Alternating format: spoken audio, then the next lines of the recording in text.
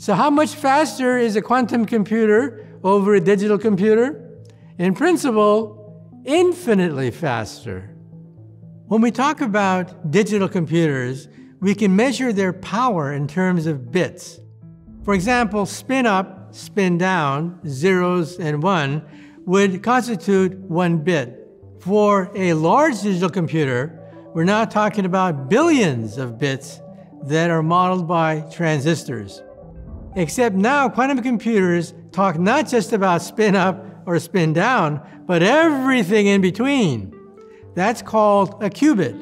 1 qubit represents all the possibilities of an object spinning between up and down.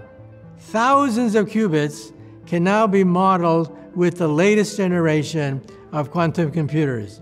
Eventually, we hope to hit 1 million.